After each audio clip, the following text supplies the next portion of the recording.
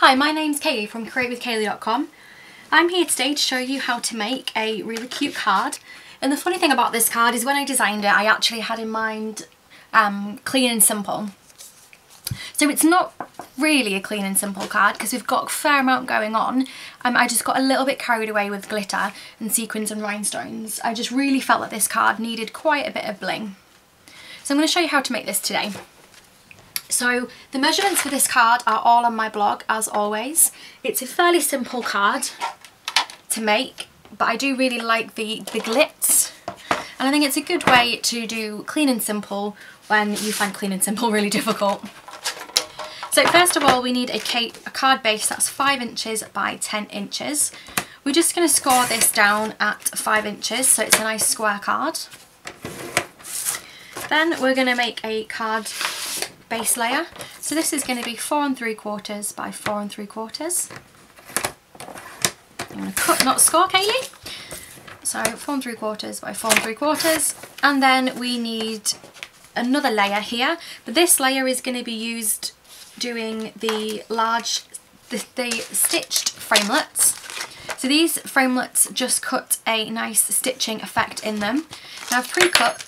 Whoops, I've pre-cut because my big shot doesn't fit very well on camera, so that's going to be our second white layer. We also need to have this second layer here, and we're going to go back to using the colour orange. We've got pumpkin pie here, so this layer is going to be 2 3/4 by 2 3/4. I decided that last time I did Berry Burst I wanted to have a really nice bright again, but I wanted to go with an orange because I very rarely make orange cards. It's not really a colour that I go to very often, and I figured I would do something bright and summery. Okay, so now we've got all of our bases sorted. I'm just going to grab a bone folder and burnish this edge. So edge burnished, and we're going to take our card base and stamp a sentiment alongside. So I'm using the stamp set Cool Treats today, which is one that I kind of overlooked a little bit at the beginning. I kind of felt maybe the ice creams and that weren't really my thing. Sorry, it's a bit louder than I thought it would be. But now I've grown to really love it and to see how quick and easy and beautiful the cards you make can be. So I'm just going to stamp a sentiment. I'm going for a different sentiment than I did last time. So this says, "I hope your birthday is sprinkled with everything great." And I'm just going to stamp this in the bottom right hand corner. I also need to cut out my ice cream cone. So I went ahead and pre-did this. Like I said, the big shot just doesn't fit in the camera very well. And the interesting thing about these framelets is that they actually cut as well as emboss. So you're going to get some really nice texture within them. You get quite a lot of framelets in this pack, and I'd say four of them do the cutting and embossing, 3 of them do the cutting and embossing as well. So they basically cut out all of the shapes in the set, but they do add a bit of dimension as well. Just pop those back to the side. So what we're going to do now is we're going to stamp our image with some swirls. And because this is a photopolymer set, this means that I can hopefully line it directly over my stamp, and I shouldn't need to, it doesn't matter that I cut it out first. Okay, so there we go. Now what I'm going to do here, I wasn't perfect, but it's good enough. So what I'm going to do now is I'm going to grab some fine tip glue pen and some dazzling diamonds, and I'm just going to glitz up my sprinkles. So for this you're going to need a bit of scrap paper just to sit underneath.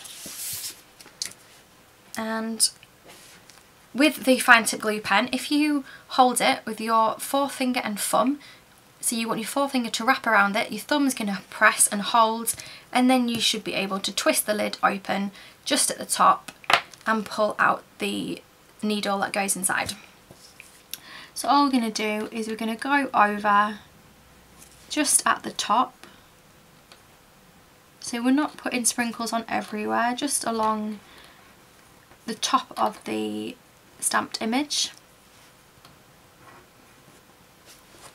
And then to put this back in, hold your finger along the nib and just poke it, use your finger as a guide and just go all the way in.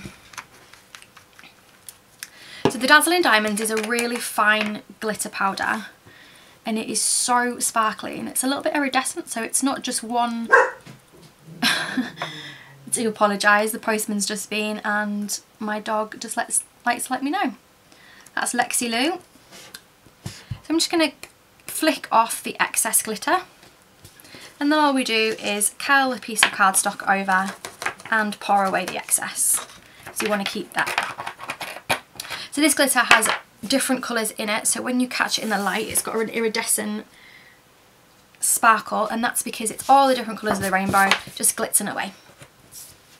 Okay, so it's now time to start putting our card together. We're just going to get some Tombow wet glue and apply this to the card base. Now just make sure your card is open the right way and stick down. Okay, so I've just noticed a tiny little bit of fluff here on my cardstock. All you need to do to get rid of this is just run your scissors along the edge and that disappears. And let's stick this one down. You can see this card comes together really, really quickly, but I do think it's beautiful. So just stick that down, and you kind of want it to be quite central. I'm just going to apply a little bit more glue. I think I bent that a little bit too much when I was holding it up. So I'm going to stick the ice cream cone directly to the bottom, directly to the card with Tombow glue, but then I'm going to grab some dimensionals for, ooh, I moved that and knocked that too much. I'm going to grab some dimensionals for the ice cream bit itself. Just grab my small ones, but they will do. So I'm going to have 3 of the mini dimensionals on the back of here. Yep. And just going to stick this down. And now to finish this card off, I am going to go rhinestone and sequin mad again. So I'm just going to start with the sequins, and I want them to just go all the way along the side of the card. I think they just look really fun. And because they already have adhesive on them, they're so easy to use. And I don't want this one to go. I think I'm just going to have it just right there. And I actually think I'm going to go for pearls this time rather than adhesive, rather than rhinestones, just to be a little bit different, see what it looks like. Not going to be quite as sparkly, but still it's going to be a little bit more subtle, just to offset that really bright orange. So with this, you kind of just keep on adding until you feel you've got enough. It's a great way to use up some of your excess rhinestones if you maybe have got a lot you haven't used in a while.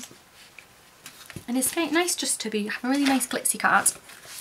Okay, so that is our card done. We've got it in Pumpkin Pie and Berry Burst. I think both look really bright, fresh and full of summer, and hopefully we're going to get some sunshine soon in the UK. So let me know which one you prefer. Do you prefer the rhinestones, and do you prefer the pearls? Do you prefer the Berry Burst or the Pumpkin Pie? So thanks so much for watching. I hope you enjoyed this not quite clean and simple card tutorial today. And if you live in the UK and you want to purchase any supplies, please do get in touch. Please hit subscribe if you've enjoyed this video, and let me know if you've got any requests. I hope you have a great day and happy crafting.